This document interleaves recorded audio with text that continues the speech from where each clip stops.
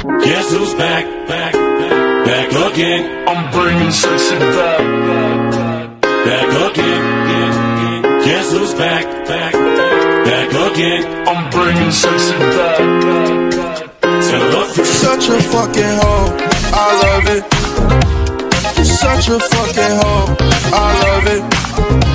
You're such a fucking hoe, I love it.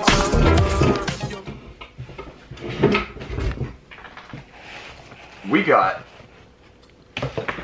a lot of stuff to open up, but we're not doing that. We're gonna open up to you, the viewer.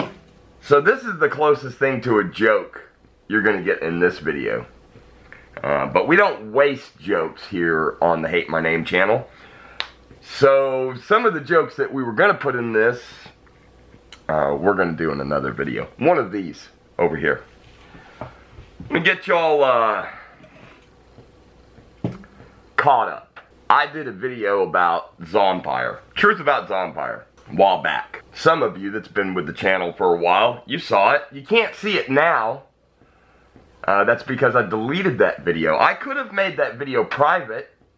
That's probably what I should have done. I made the decision as an act of good faith to take it down. Now this was per Vlad's request. He had said to me, hey, I got this new box coming out and I'll send you one if you take that video down. If you just get to that point of the story, that seems really fucking peculiar for the Hate My Name channel to do that. How did you get to that point? Well, let's go back just a little bit.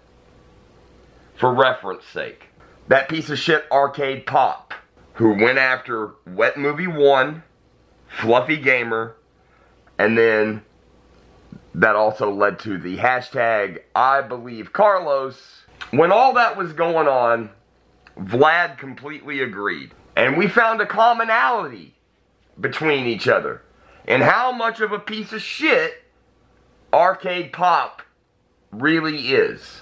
And that led to him offering to send me a box if I took that video down. So I did. Also, because of the whole COVID thing, and so many people scamming unemployment here in California, people who were actually in jail, it got to a point to where my unemployment was under suspicion, even though I could not go back to work, and I wasn't getting unemployment. I had to sell a bunch of stuff. I put a bunch of stuff on eBay, and I ended up doing a Razzie in his group. And I was very appreciative of him helping me get rid of some of this stuff so that I could pay fucking rent. This wasn't so that I could, you know, go and pull a half cock and, you know, buy a new bedroom suit and a bunch of shit from Primetime Signatures. This was for my livelihood. Why wouldn't I be appreciative, right? I had a Jensen Ackles autograph that I was $200 into. Funny story about that, but I'm not going to tell it because we're going to stay on focus.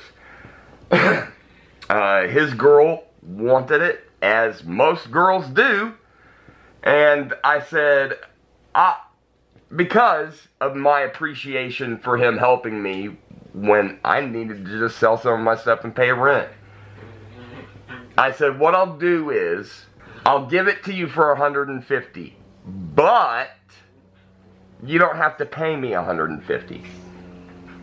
You give me 3 boxes, my choice. Now, over the whole course of this time period, he sent me a total of 2 free boxes. I didn't ask for them. He just offered to send them. He also sent me a couple of shirts. It was very nice. Branded shirts. So I'm a walking advertisement. See, this is going to come into this to the whole mindset of things, because I want you, the viewer, to realize what we're talking about here. What does each person gain? What is their benefit from this? Well, one, of those boxes that I heavily promoted was his Cannibal Holocaust, because nobody had put fucking Cannibal Holocaust in a box before. Some of the things that I'm going to say right now, why don't we get complimentary shit out of the way first? How about that? We're at like 6 minutes. It's going to be a long video. Welcome to the Truth About. Some of the things that Vlad has done right. Vlad did candles. I think the candles was a good idea. Vlad did license plates. That was a good idea. I got the one from Nightmare on Elm Street that was signed. And then he did the one for Chainsaw Massacre 2. And I got that signed at CreepyCon. And Bob Elmore and his wife had never seen one of those before. And she asked if she could take a picture of it. They were completely impressed with the fact that I brought that fucking license plate, okay? These are all things that he did right. Let's talk about what he did wrong. He started putting Marco shit in his boxes, and he destroyed the company. I just want to interject that in real quick. I don't hate everything the guy did. He had some good fucking ideas here and there. So, I'm fair. Back to the story. One of those boxes that I got out of the 3 that he owed me, and then I purchased one of the Cannibal Holocaust for myself. See, a lot of you people at home, you would probably go, hey, if I already did the deal with him and I got 3, I'll get 2. One for myself and then one to give away. But even then, I want you to pay attention, goddammit. What the fuck did I stand to gain promoting his box, using one of my owed boxes, and giving it away? And then what did he stand to gain? Is that a fair question to you, collectors community? Well, we're just going to ease into this shit, because let's talk about the pre-sales for the final box. Pre-sales for the final box, I was going to get 2 of those because I'm still owed 2 boxes. Well, the pre-sale for that shit went up, what was it, April? Maybe May? And, anybody heard any word about it? Is Leia Thompson gonna be in that fucking box? See, that's a deep cut. Some of you that don't know anything about the bandbox won't get, I guess that technically is a joke. That's the closest to a joke. Fuck you. It's hard when you're a comedy channel not to make a joke. Anyways, then you got the issue of the Razzies. And boy, are there issues there. We're gonna go out of order because my issue is before the first one we're gonna talk about. The first one we're gonna talk about is Linda Blair, that is owed to somebody who won and they still haven't got it, and that person has been unfriended / blocked. And that was in a mass removal block. And what was that about? Let me tell you what kind of person Vlad is. He's like Donald Trump, and he's gonna hate that I just said that, but Vlad, real talk, you're on some Trump shit, and I'm sorry to make this fucking political. I'm not saying anything about policy decisions or anything like that. What I'm talking about is this mentality of fully support me or else. Fully support me or else. You see, you have somebody like Richard King, who fully supported Vlad, who got kicked out of 69 Collectibles for sharing the Panda code for the fucking box that had Cannibal Holocaust. He got kicked out of that group. And as soon as he didn't go against Uneasy Andy, the Boo Box, kind of a Ron DeSanctimonious type thing, oh, somebody's doing another box? That's you, Vlad. That's fucking you. Back on target to these fucking Razzies. Somebody else, somebody that we're tight with, somebody that sent us multiple items. I'm not gonna bring your name into it out of respect. Out of respect. Hey, he got the fucking Ed Gein dirt in a Razzie like almost 2 months ago. He still ain't got it. But let's talk about the Hate My Name win. The Hate My Name Razzie. And let's talk about the fact that when I fucking shared this in Hate My Name, Vlad said to me, hey, why did you share this? It's already over. Oh, I'm bragging about the fact that I won. He believed it. It's a pretty good lie. I'm going to get back to why I needed to lie at that point. That's the kicker. That's the kicker, Vlad. You're going to love this shit. And the people, not so much. Anyways, I got some names to fucking read off to y'all, and I'm going to go ahead for the hearing impaired. I'm going to fucking put them on the screen. Ray Boss, $8. Michael Baker, $32. Michael Escobar, $40. David Pratt, $32. Derek Winsky, $32. Mike Finch, $24. And Charles Gardner, $72. That was $240 that Vlad made off of that Razzie. Everybody that I just read your name, Vlad owes you that amount because that item was fake. I'm going to go ahead and put on the screen right now the image from Sawa, one of the most respected. Look at it. Not likely genuine. Well, I sent that information to Vlad. I said, dude, I'm going to fucking burn this thing. That's what I want to do. I want to burn it. He initially had said, send it back to me. Send it back to me, and I'll fucking give you the refund. I can tell you one motherfucking thing. I am not sending this back to you. I'm burning it. Why?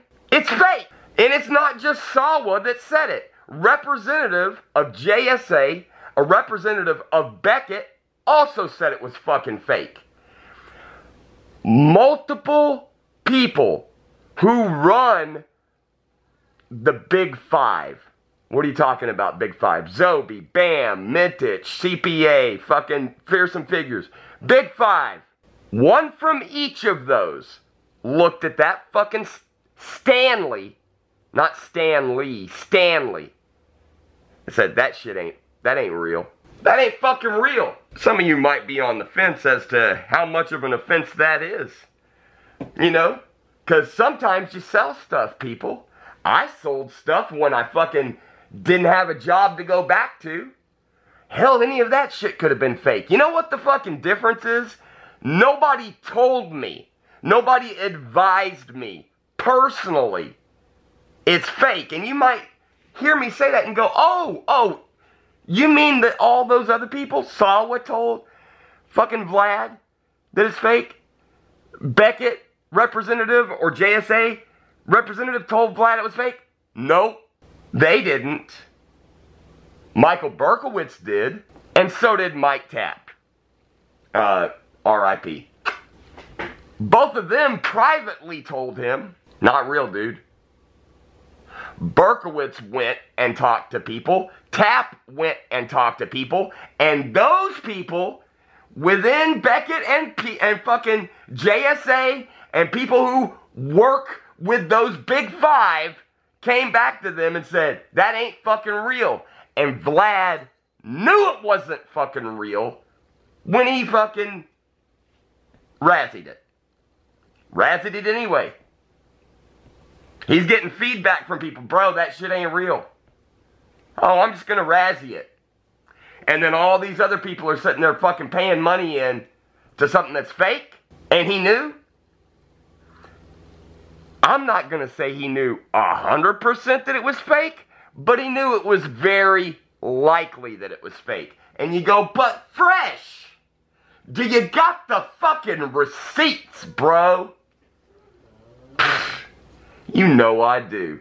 Let's just go ahead. We're going to end the show. Shy of 20 minutes. Not bad for a fucking truth about. Think there's probably a couple of things that I left out. We're going to do that in a live stream. We're going to give him a chance to come in, address these issues. We don't block people. We don't stifle people from having opinions and debate. By all means, let's fucking talk about it. My opinion is, I'm never going to get my 2 fucking boxes that I'm owed. I'm never going to get my fucking refund for the fucking Razzie of $72 that he was going to round up to $80. I'm taking one for the team. So, 72, that's $172. I'm out on this. Do you think I give a fuck about that $172? No. Ray Boss, I give a fuck about your $8. Michael Baker, I give a fuck about your $32. Michael Escobar, I give a fuck about your $40. David Pratt, $32. Derek Winsky, Mike Finch, $24, $32, $32. I give a fuck about y'all's money. I give a fuck about so-and-so's Ed Gein dirt. I give a fuck about Charles's goddamn Linda Blair pop. Fuck my $172. And fuck you, Vlad. Let's end the show with the goddamn receipts.